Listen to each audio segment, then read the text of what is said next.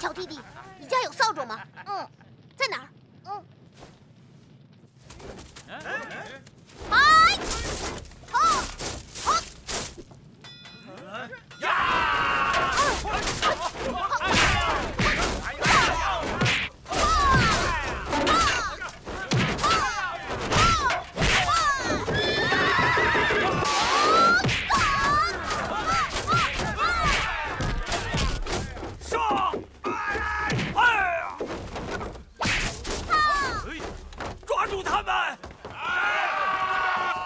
他们人多，别跟他们纠缠，走。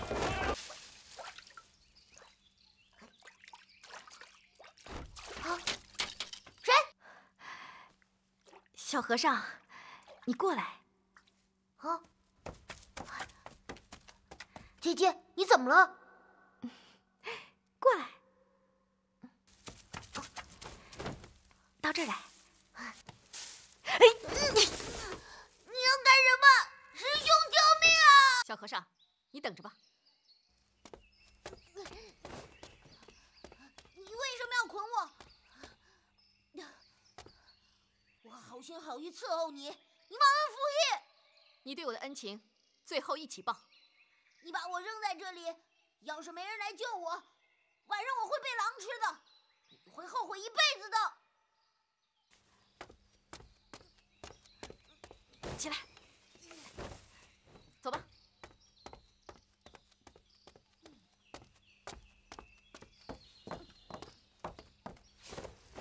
你跟着我干什么？我这样回去多丢脸啊！你给我解开！哼，别想骗我。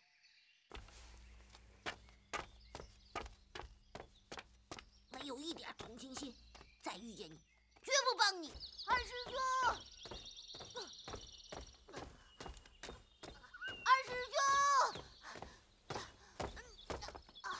就是啊。二师兄。慧空，慧空，慧空，慧空，慧空！二师兄，慧空，慧空，怎么回事？发生什么事了？那姑娘跑了。什么姑娘？她往哪儿跑了？往那边山里跑了。哎，你们回来！你们回来！慧空，到底怎么回事？啊？哪个姑娘？你把我解开！哎呀，到底怎么回事？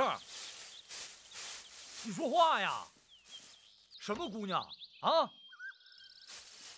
怎么回事？师傅今天刚走，你们就……哎，慧农呢？慧农上哪儿去了？慧农早上怎么没出来送师傅？慧农，慧农，慧农！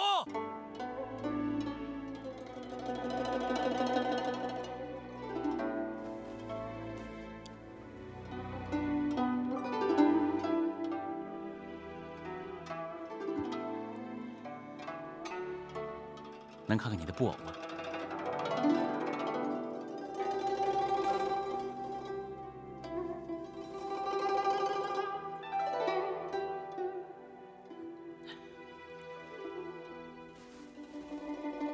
咱们师兄弟几个每天在一起吃树练武，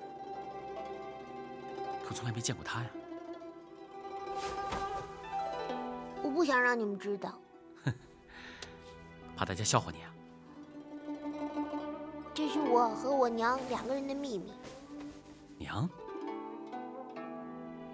我在梦里梦到一位身穿白衣的夫人，看着我微笑。我问她是谁，她不回答我。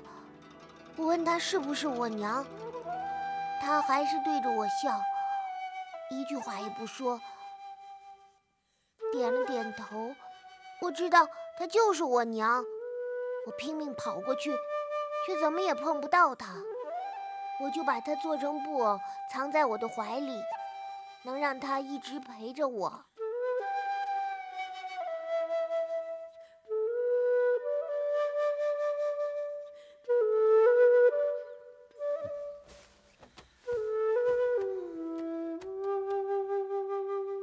在你身边呢，不光有你娘陪着你，还有师傅和师兄们。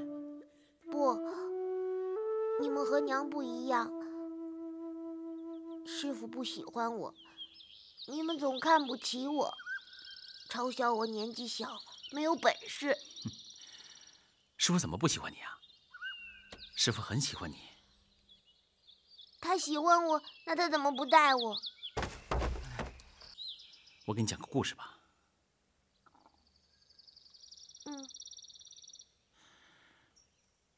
8年前，一个大雪纷飞的冬天，天寒地冻，被饿死冻死的穷人尸体遍野。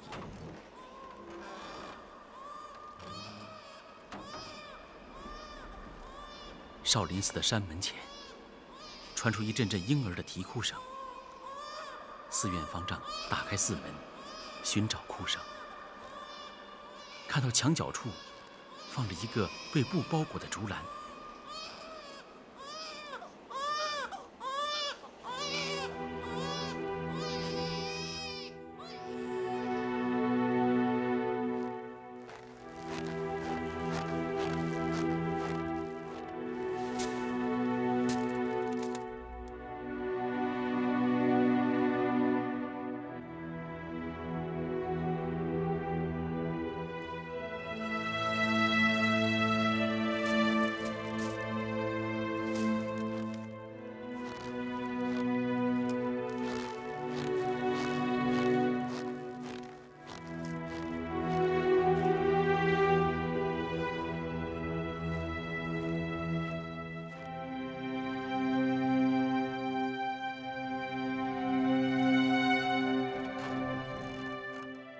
方丈把婴儿抱回寺中，细心地抚育。其他的师兄们将院中仅有的大米全省下，留给他熬煮米粥，让他安然地度过了一个饥荒的寒冬。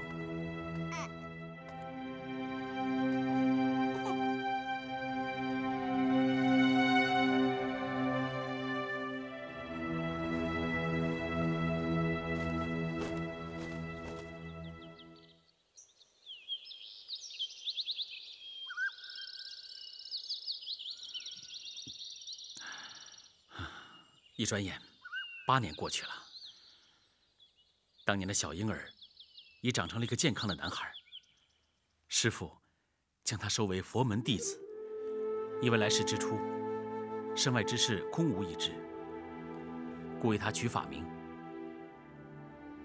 慧空。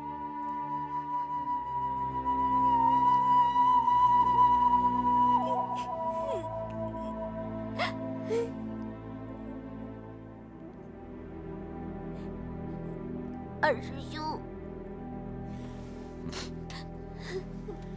空即是有，有即是空。你虽没有父母亲人，但同样有师兄和师父们亲人一般的关爱，拥有少林为家。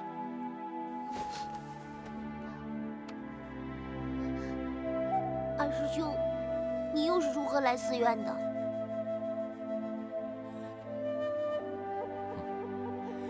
以后啊，机会合适的时候你就知道了。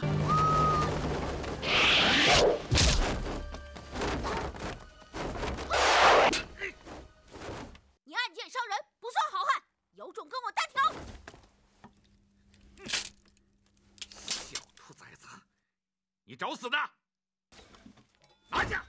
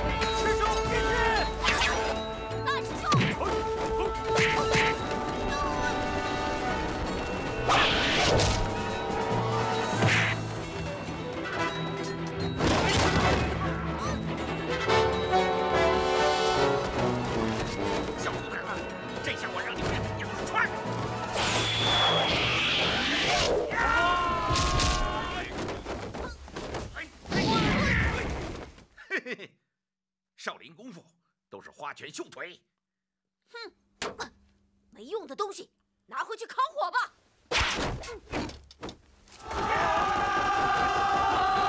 给我拦住他们！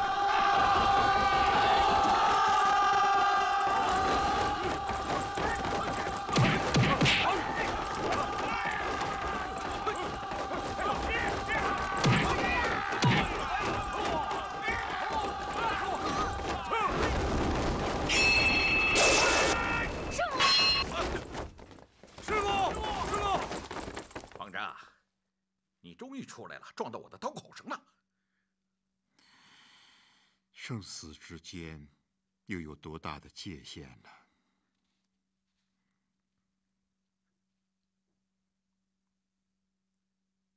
哦，这是给你的信。给我的信？你可以打开看。如果我不看呢？那是你的胆量。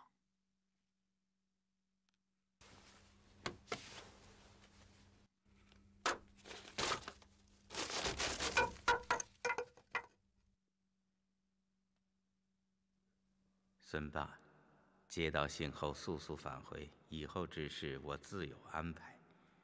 高启。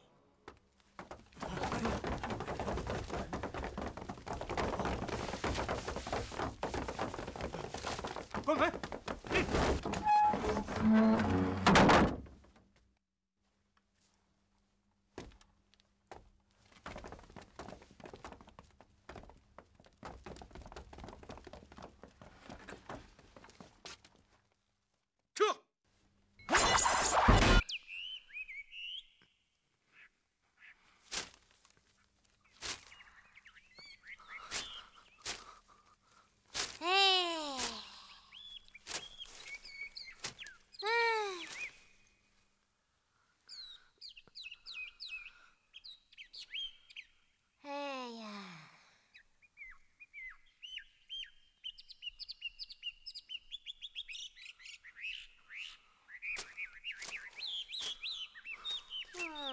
梅兄弟啊，你忍着点儿，还有2个时辰，马上就要到了。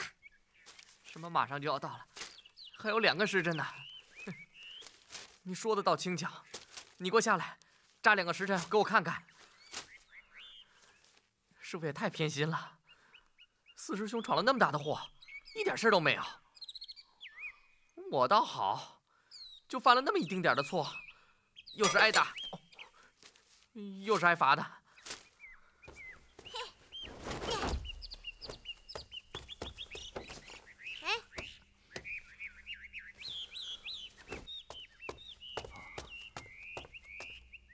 小师傅，你可认得慧忍师傅？认得，他是我4师兄，你找他。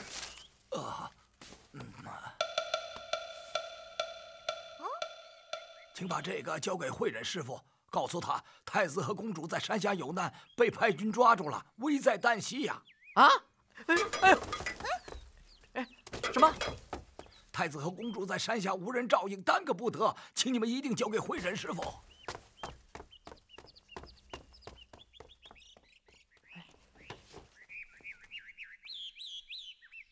对，这就是公主姐姐的，我见过这个。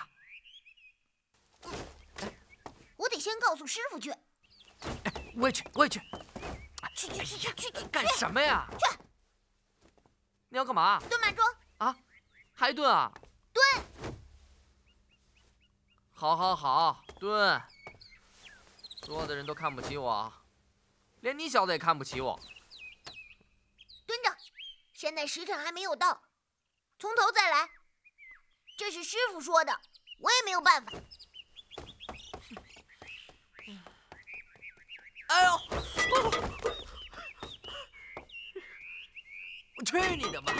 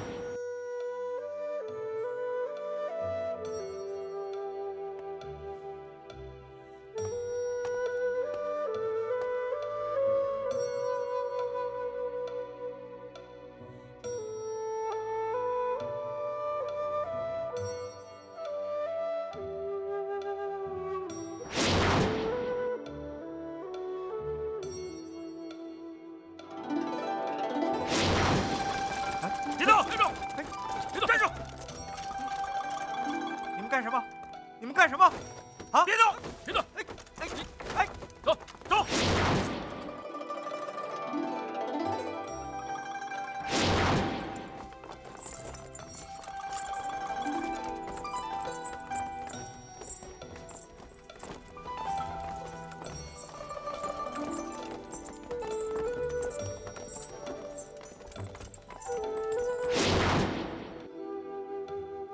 不破参，不住山，不开悟，不闭关。你心中没悟，五内不安。如此闭关坐禅，形同身处火宅，就是做一辈子也不会有什么结果。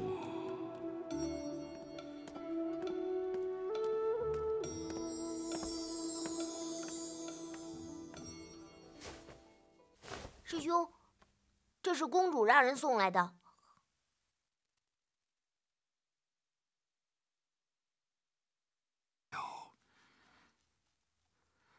万拦你也没有用，但是你应该知道少林寺的规矩。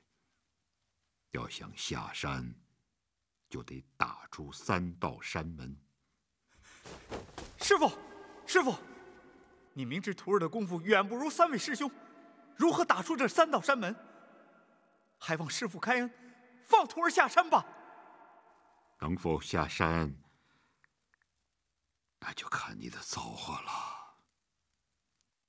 师傅，师傅！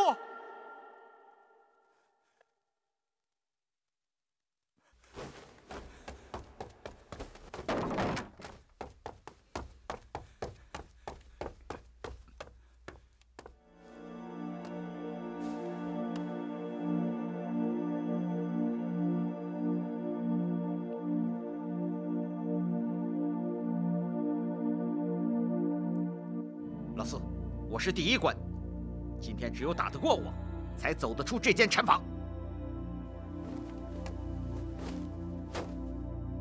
师兄，那就请你出手吧。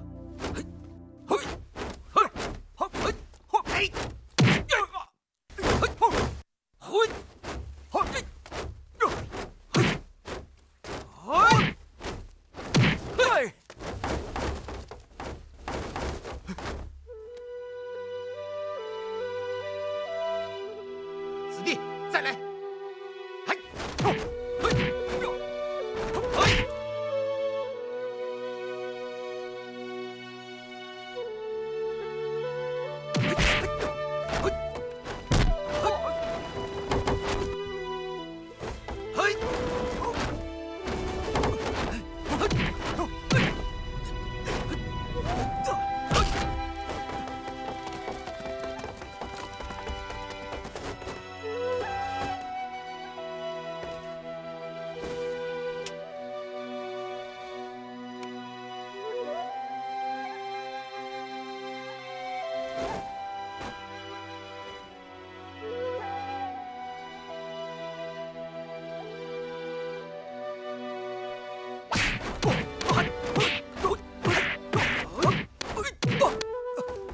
罗汉18手，水罗汉，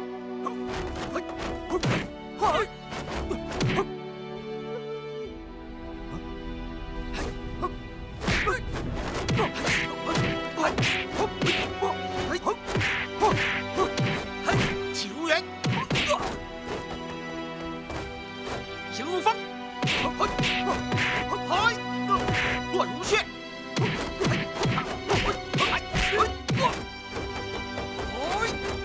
罗汉掌，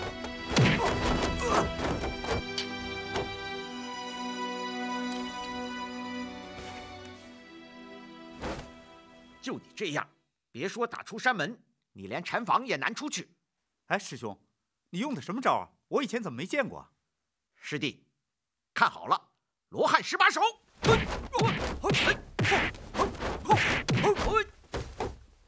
来吧，18手。水罗汉，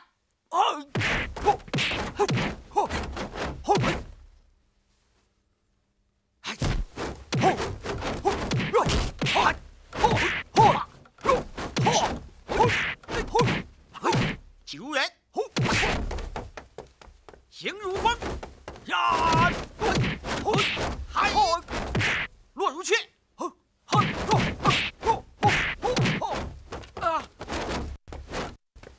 罗汉掌，呀！师兄，你没事吧？要不是你这次下山，我绝对不会把这掌权交给你。多谢师兄。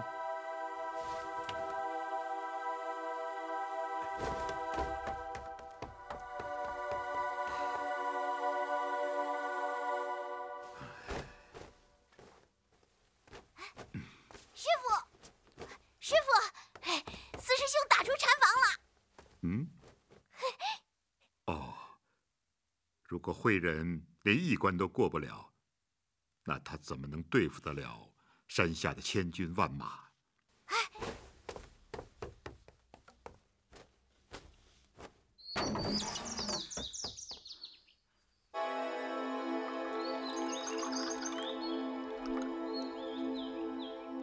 来，过来，喝碗茶。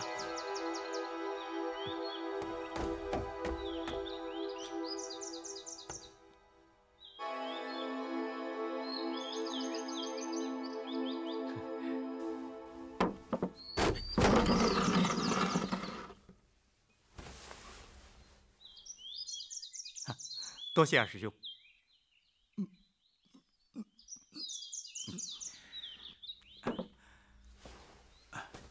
老四啊，今天要是打出山门，离开少林寺，以后啊，就喝不到咱们少室山的松萝茶了。以后不管我走到哪里，也不会忘记少室山的松萝茶，更不会忘记师父、师兄们对我的教诲。你真决心下山吗？二师兄，我在禅房里打坐，有时越想越不明白。有什么想不明白的？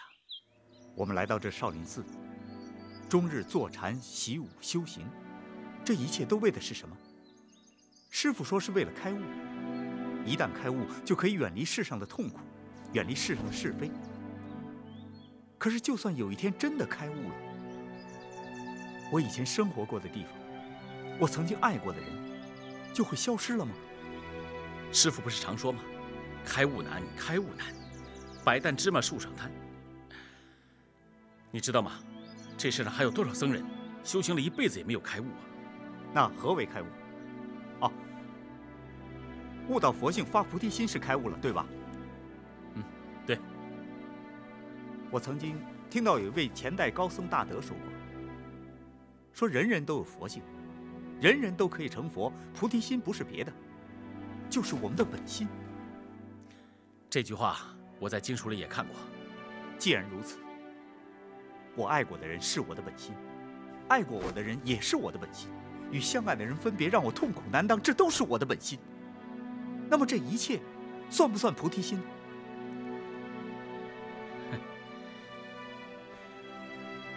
老四啊，你真是个有心人呐。我们都是出家人，都住在深山古寺里。可我知道，我一天也没有离开过这难离难弃的俗世。如果我们能离开这人间的是非，远离这个俗世，那我们就永远不会开悟了。你说的我都懂，我也知道，出家是个仪式。如果一出家，什么问题都能解决了，那这个世上早就全是出家人了。其实啊，出家只不过是让我们进了佛门，修行还靠我们自己。僧也好，俗也罢，只要抛开执着，都可能会有转迷成悟的那一天。好了，说归说，我这一关，你还是要过的。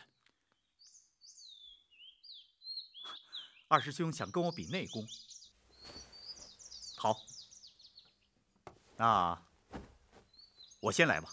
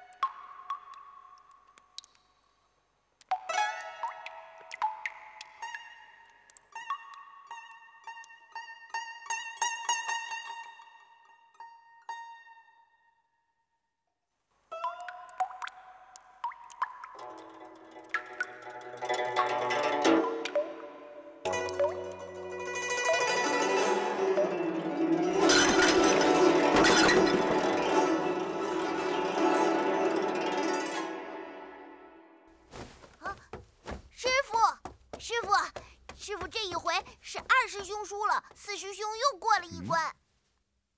慧师败给了慧忍。来，你说说，你二师兄是怎么败的？刚才二师兄和四师兄在比试气功，他们两个的碗里的水已经是满满的了。他们两个人，你一滴我一滴，接着往碗里加水。茶碗一直都没有破，结果，四师兄加最后一滴水，茶碗砰的一下就破了。那不是二师兄输了，四师兄真厉害。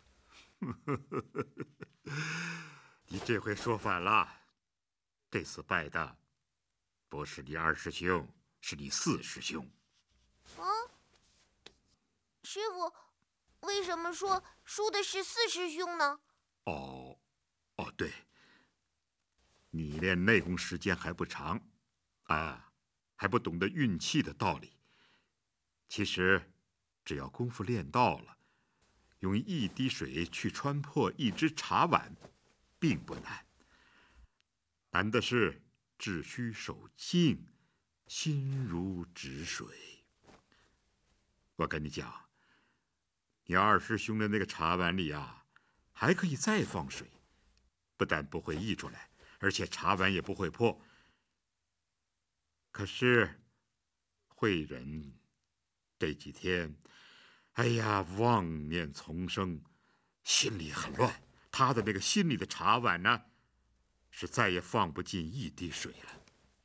师傅是说二师兄没有打破茶碗，所以内功就更高了。对呀，我们少林武功讲的就是以禅入武，以武悟禅，对不对？所谓修禅，就是练内功啊。如果你不练内功只是练外功，练得再好，也不过是一个筋骨皮，不过是江湖功夫罢了。如果把内功练好了，我们就能修其心，养其性，心全于内，形全于外，这样我们才能够练出来无敌于天下的少林神功。那四师兄过不了这一关了。刚才看上去是慧师在和慧忍较量，其实呢，慧师已经在暗中把内功传给慧忍了。不过你等着看吧，慧师的心里也有一道迈不过去的坎儿。老四，还接着来吗？可我不服！二兄，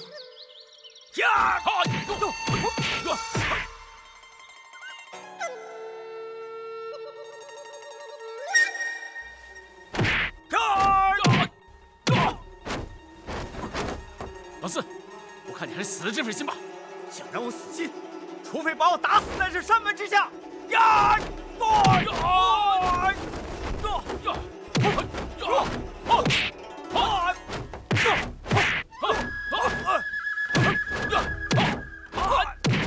你放开我！老四，放开我！你冷静点。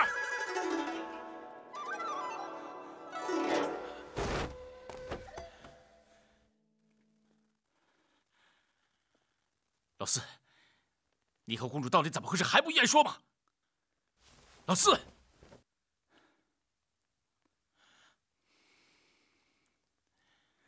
我是在王宫和公主一起长大的。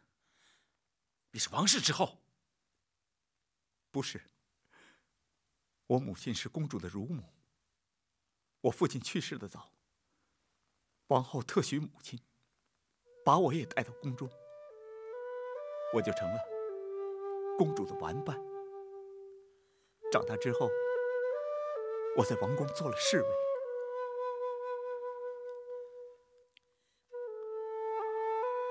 一位公主和一名王公侍卫的感情是不会有结果的。可我们两个谁也离不开谁了。后来我们决定私奔，远离长安，逃到北方去生活。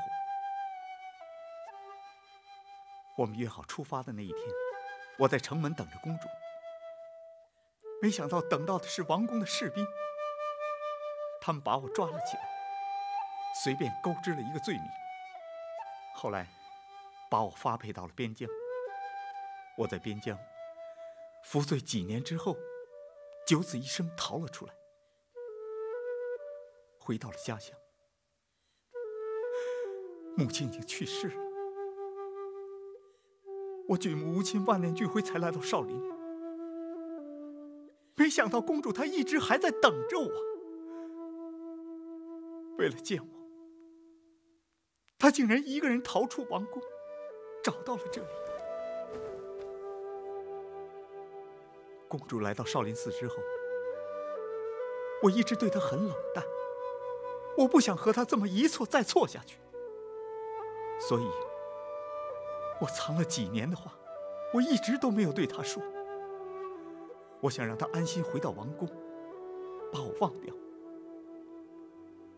可是她走了之后，我才发现我自己都做不到。现在公主在山下被叛军抓住，你还要让我在这里安心习武、袖手坐禅吗？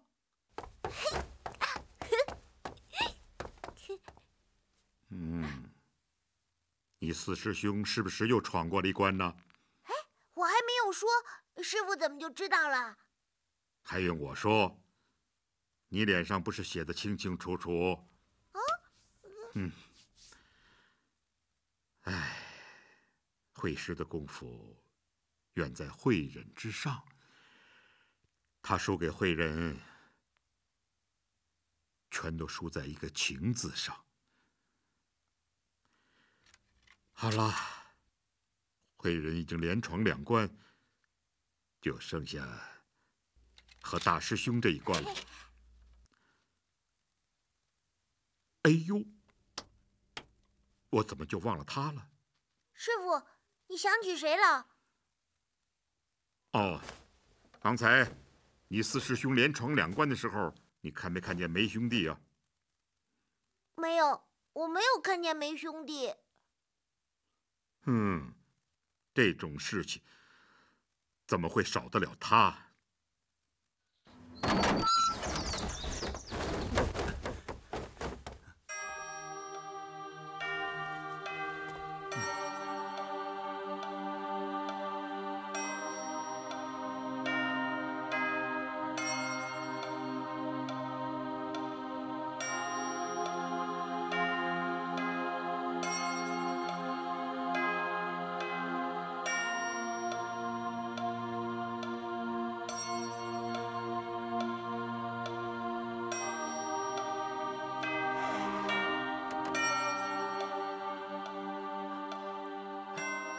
钟声响了，要是响到第3遍，众师兄出来的话，他就走不了了。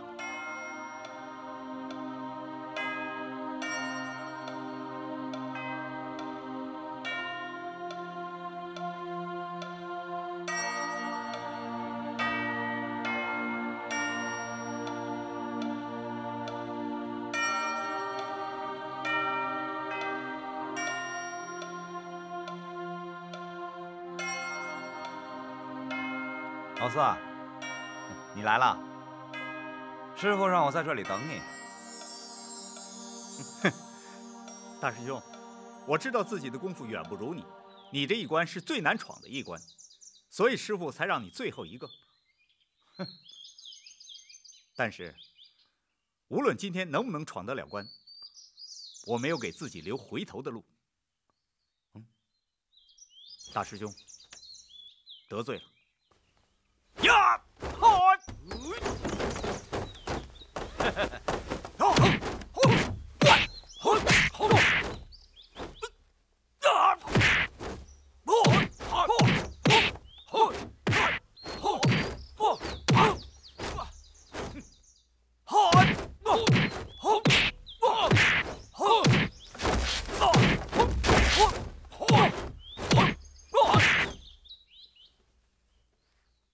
四师弟，我不想让你走。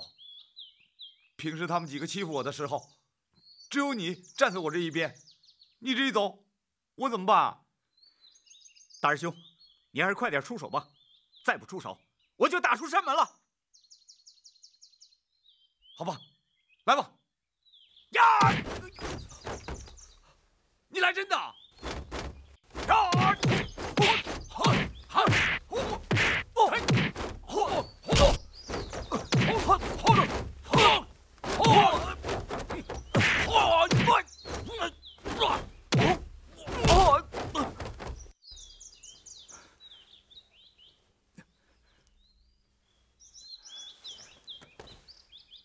四师弟，得罪了。呀！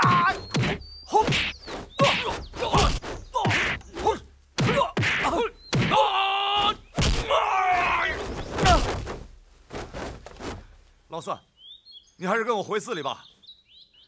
呀！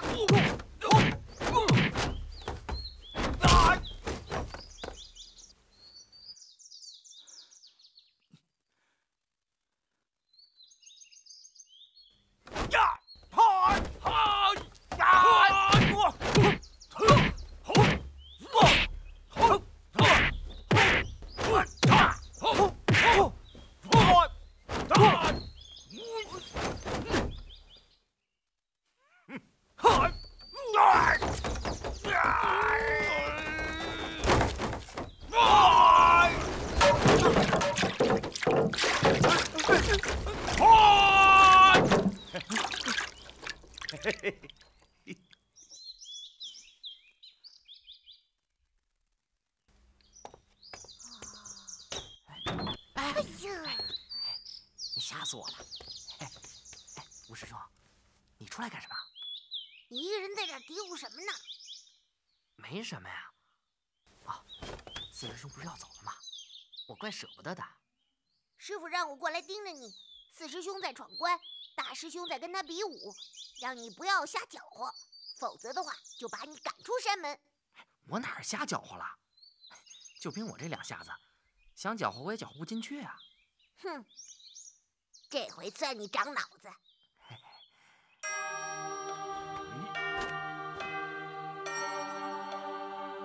老四，咱先说好了，如果谁先占地的话，谁就输。如果我输了，你就可以下山去了；如果你输了，你就得乖乖的跟我回寺里去。怎么样？就这么定了。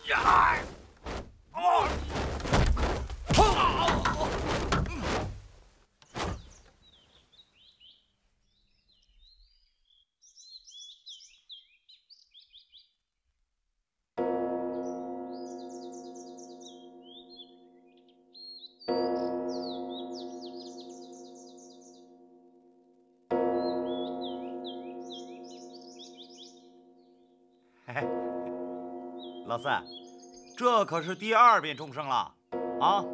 嘿嘿。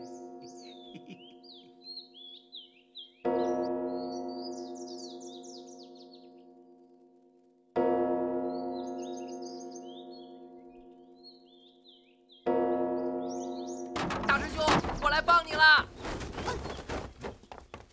师兄，我来帮你来啦！我也来帮你啦！我来了！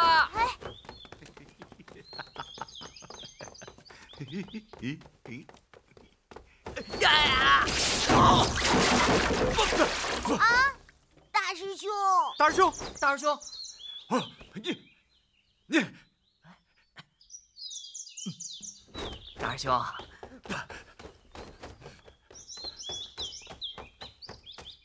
梅兄弟，你这个叫花子，你在干什么？谁让你帮我的忙的？啊！我在一边看着，我替你着急呀。梅兄弟，我早就看出来了，你这不是帮大师兄，你是诚心欺负大师兄。我没有啊。徒儿告辞了。快走！快呀！我快走呢。快点！哎，你别踢我啊！你给我站住！啊！梅兄弟，我不管你是想帮我还是想欺负我，你得跟我到师傅面前说明白。哎，我有什么好说的？是你自己功夫不到家，放走了4师兄，关我什么事啊？要不是你跑出来，让我摔了那么一下子，老四他怎么会下山去呢？你让我摔那一下子，我也不怪你啊，我也不疼，跟挠痒痒似的。可是你把老四放下山去了，这事情可就大了。你说怎么办吧？大师兄，你别生气呀，你听我跟你说，哎，老四闯关，跟老三、老二交手的时候，我都没有出面嘛，哎，所以呢，他势如破竹，连闯2关啊。哎，到了你这最后一关，我也替你担心不是？我就怕4师兄啊闯过你这关，你没办法跟师傅交差，所以我才出手帮你嘛。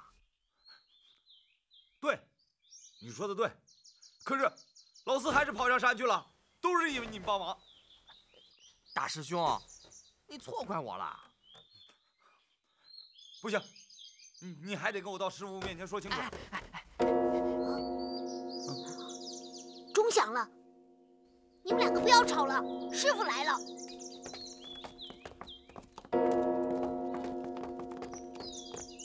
师傅，慧忍他打下山去了。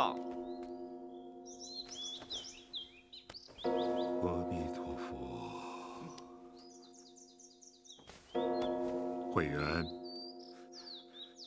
慧忍的功夫远不及你，他是怎么会打下山去的？都是因为梅兄弟，我正和老四交手，他突然跑出来把我拦住了。师傅，我不是有意的，我本来是要帮助大师兄的。慧空，在，去把梅兄弟带到后院去站桩。师傅，我不该受罚，师傅。走。哎，师傅，哎，师傅，哎呦，哎，你，哎，师傅，我，走，师兄，你轻点啊。走。哎，师傅。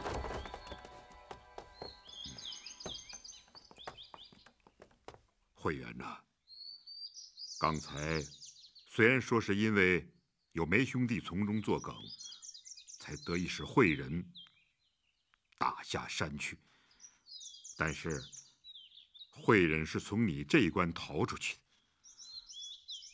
所以我看还是应该由你把慧忍带回来。是师傅，我这就去。记住，不能让任何人伤害慧忍，一定要把慧忍完好无损地带回来。是的，师傅，我记住了。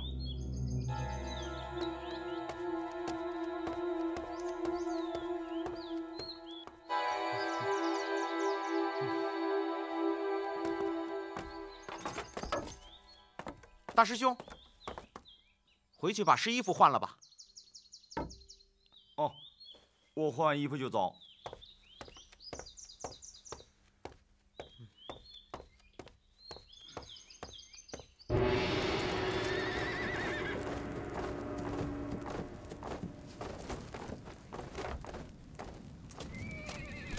公子，将军有令，任何人不得进帐。哼，你算是什么东西？给我滚开！末将有军令在身，恕不能从命。你找死！将军还吩咐末将，如果公子执意闯营，可将公子绑了去见将军。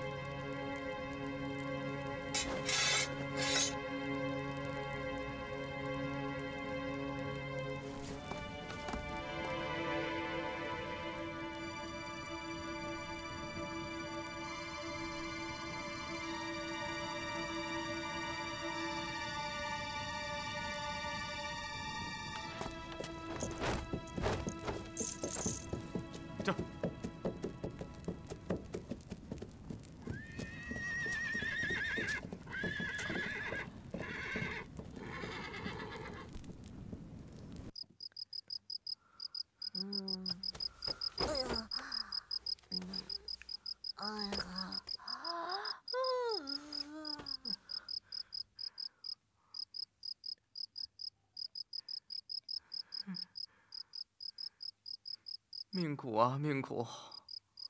恐怕只有老天知道我命有多苦。一天之内被罚1顿戒尺，加2次站桩。我来少林寺这么多年，我别的没练成，我这破桩步倒是练成了。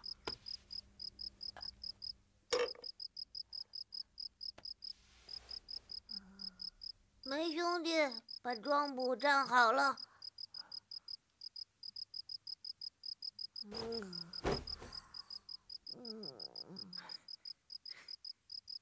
这小破孩，做梦都想着罚我。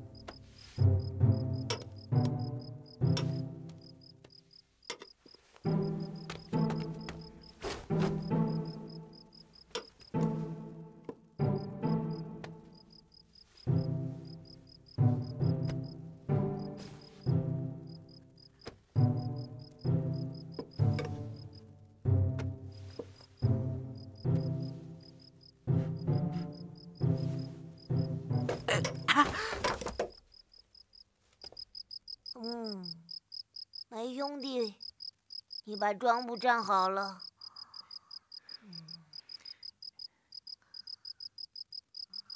哎，对了，哎，我真蠢。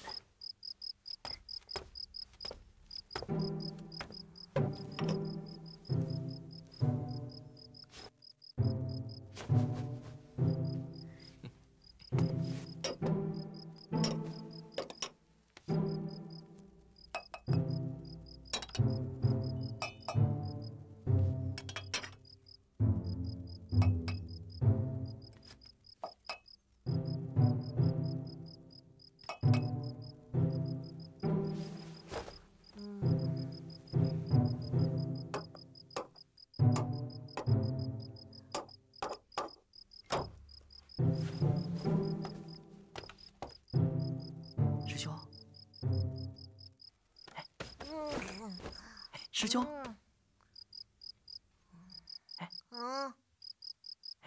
看见没有？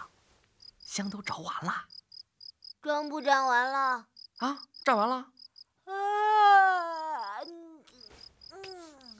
我去告诉师傅。哎，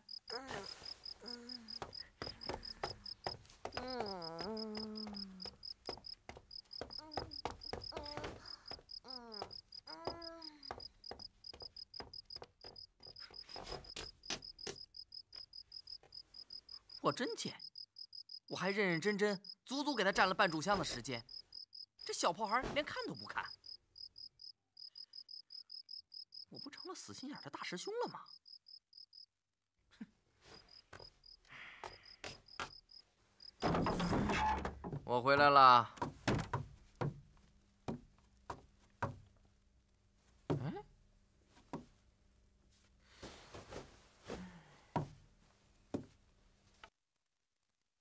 这人都哪儿去了？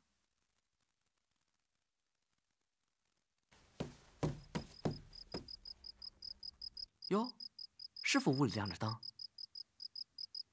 哦，他们有什么事在瞒着我？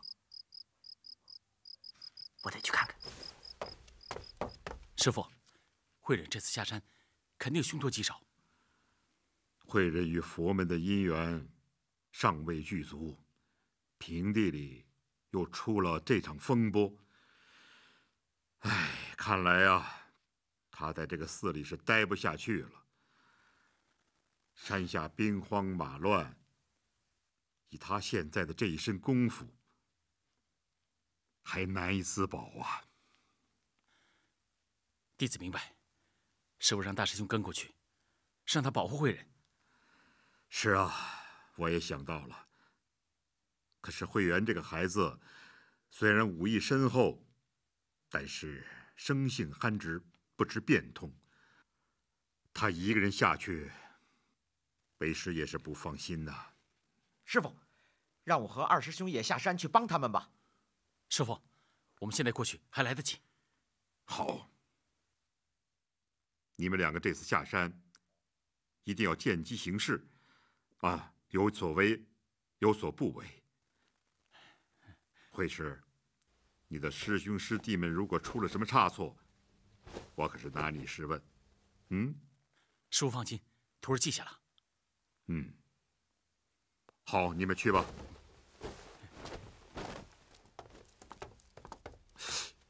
哎，你们等一下。你们这次下山，不要让梅兄弟知道啊，他根据不知道又要招惹出什么是非。徒儿记下了。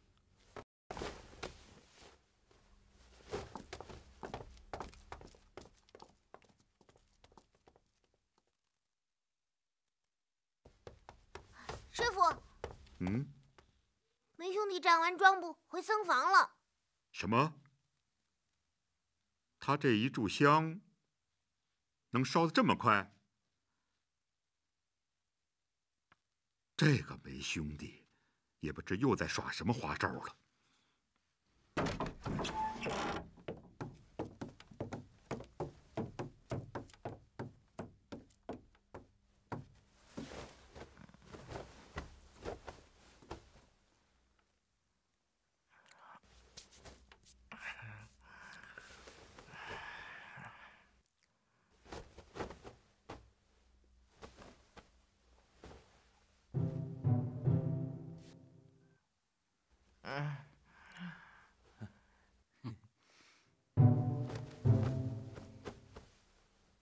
没事了，他睡着了。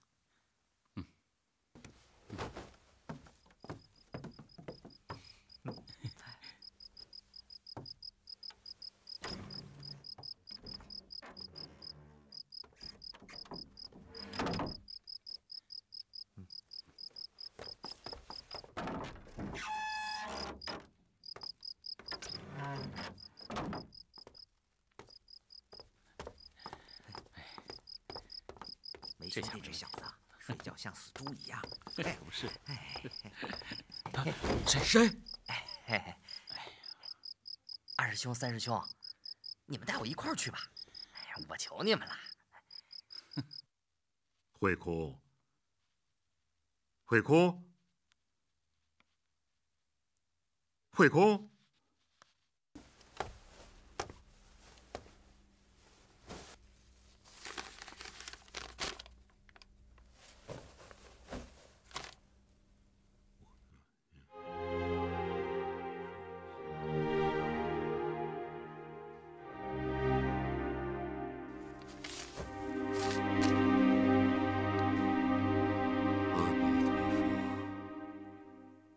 佛祖保佑我佛门弟子勇猛精进，远离困厄，平平安安。二师兄、三师兄，你们等等我！二师兄、三师兄，你们等这2条到底是哪一条啊？哎，有了！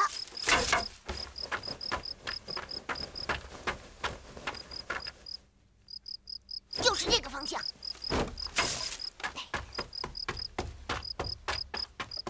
啊，不对呀，这是往回走啊。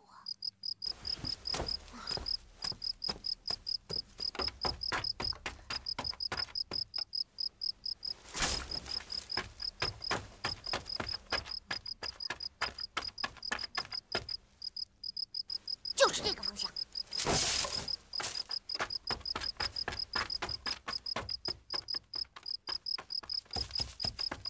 啊！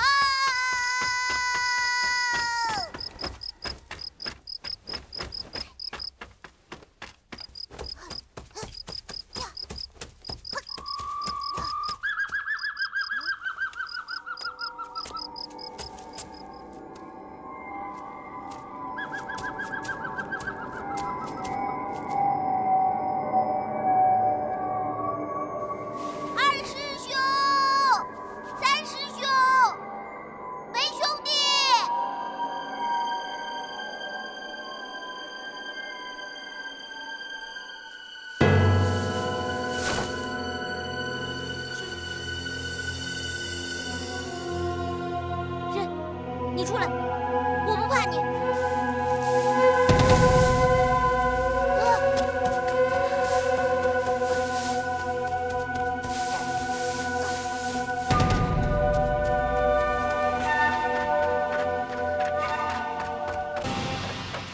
刚才将军领着那么多人去追，最后还是让公主给跑了。跑了？哎，听说救太子和公主的只是几个和尚。和尚？哎，今天晚上碰到好几波和尚，原来他们是结营的。这话可不能讲出去，将军要是知道了，肯定会治你一个知情不报的罪。嘿，军爷辛苦。请问有没有见到我师兄从这儿过去啊？师兄？啊？哎，又是一个和尚。有好几个师兄，其中一个最帅气的，还是当今驸马呢。什么驸马？先把他抓起来，交给将军再说。快！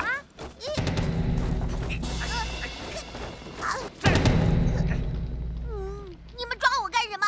我不就是问问你们见没见过我师兄吗？将军，将军，小人在林中抓到一个和尚，特来报告。怎么还有和尚？带进来。是。走。你就是少林寺的和尚？是，我是来找我师兄的，结果就被他们抓来了。抓一个小和尚有什么用？带下去。将军，可以先把这个小和尚留着，让他服侍太子。好吧，把他带下去吧。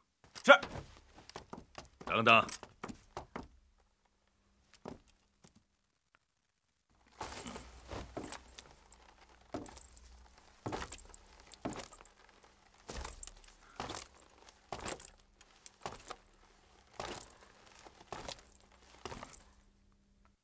你会武功吗？不会，一点也不会。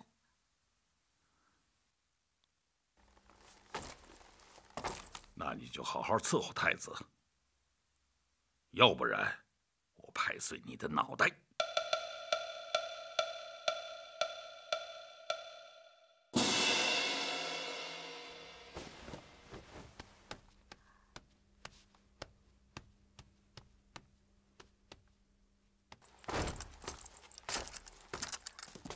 小和尚，过来。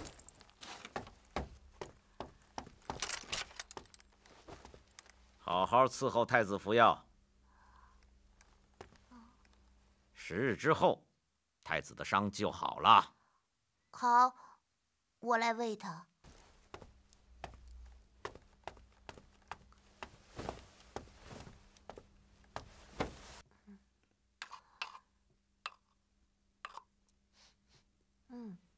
这什么药啊？味道这么怪。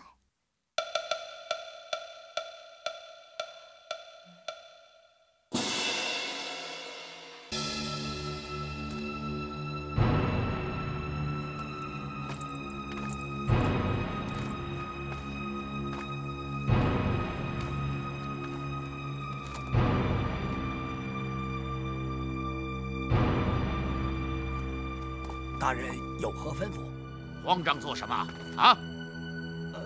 大人，小人急着向将军复命，令箭都忘在这里了，你拿什么向将军复命？小人一着急把令箭给忘了。站住！瞧你不中用的样子，我怎么有点不放心？来人，来！你们跟着，把太子和公主送到将军大帐。 马上回来向我复命，不得有误。是。还是大人想的周到啊！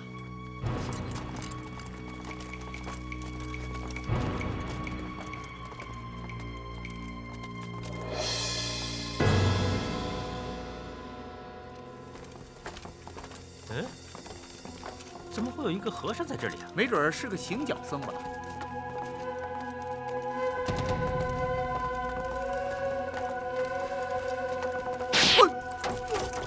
啊！快跟我走！快！站住！走！险些被那个老东西把我蒙混过去，给我抓住！站住！站住！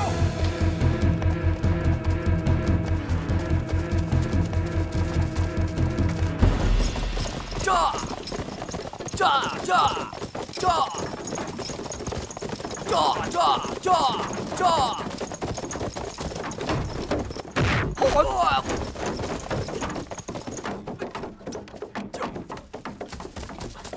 呵，快上去！快抓住他们！快上车，我们走！太子，快走！快，你快走！快走啊，一起走！赫尔，快走吧！驾！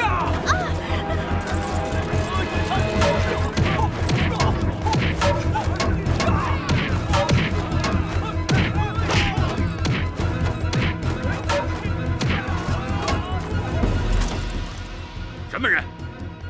什么人把人接走了？不知从哪来的和尚，假传将军令箭，劫了太子和公主，往大帐外面去了。混账东西！几十万大军都挡不住个和尚！哎，快点啊！三师兄，哎，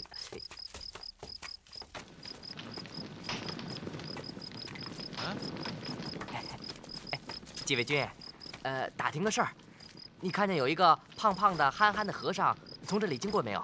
哎呀，有，去吧，往那边去了。哎，多谢君爷。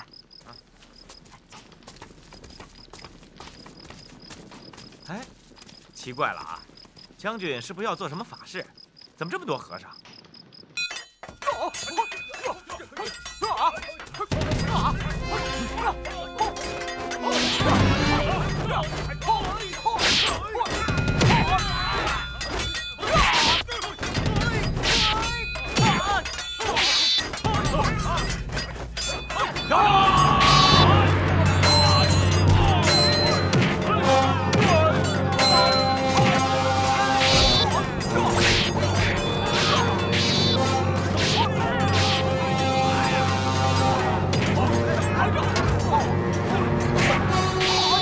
老四，是不是让我带你回少林寺？告诉师傅，我现在不能回去。大师兄，你干什么？你是帮我还是害我呀？师傅说了，不能让你受伤。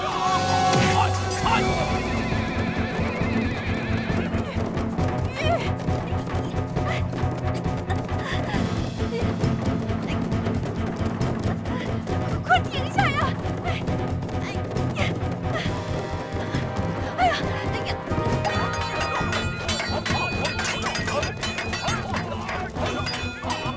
是大师兄和四师兄。哎，还有宇文太子，他们被困住了。是来救人的，不要恋战，不要紧。看来山沟里至少集结了数十万大军，大队人马赶过来，一个也别想跑。知道。二师兄，我们上吧。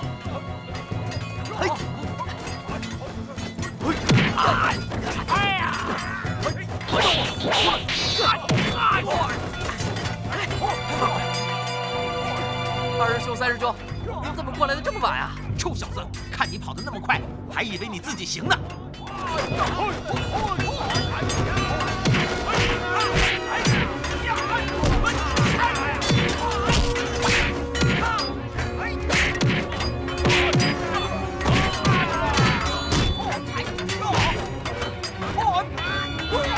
四师兄，不用害怕，我们来救你了。你们全来了。 太好了，一定是师傅让你们来帮我的。就差挥空了。我一个人当2个人使，他给我全包了。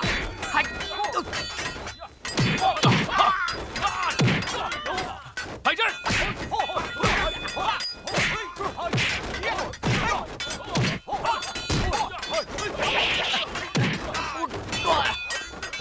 没兄弟，你怎么回事？你可要撑住！我也不知道怎么回事，他们全冲我来了。你们兄弟少了一个，就让我来顶替吧。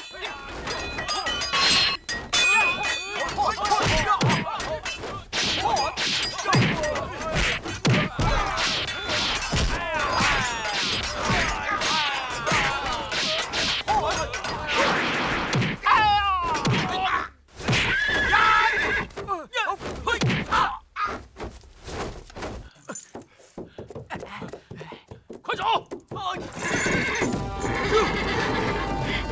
哎呀！快！你别跑了！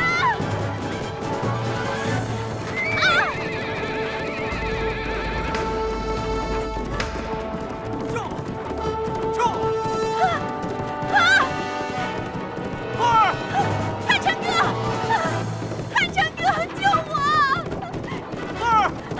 我来了！兔儿，别怕！兔儿，别怕！坚持住！汉成哥，兔儿，救我！别怕！汉成哥，汉成哥，救我！汉成哥，别怕！我来了！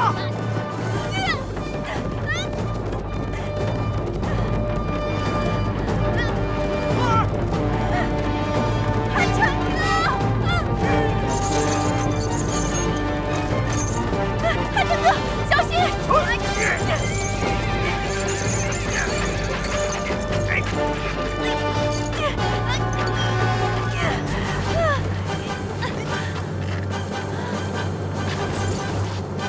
儿，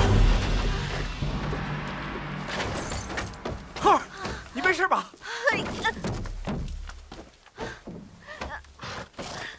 兔儿，你没事吧？汉成哥，我还好。好，别怕，别怕啊！我来了。哎呀！来。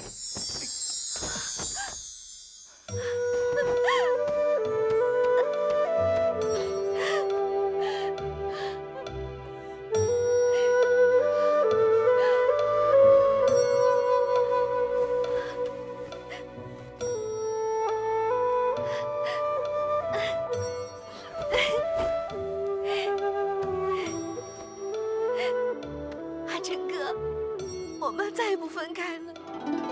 对，我们再也不分开了。汉成哥，你还俗吧。好，我还俗。你走到哪儿，我就跟你到哪儿。好，我走到哪儿，你就跟到哪儿。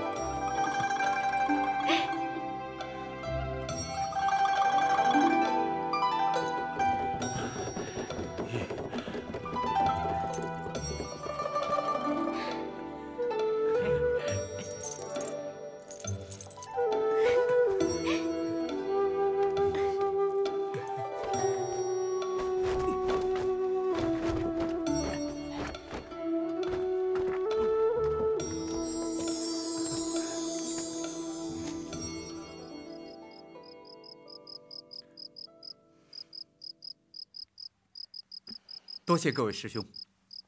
公主她安然无恙。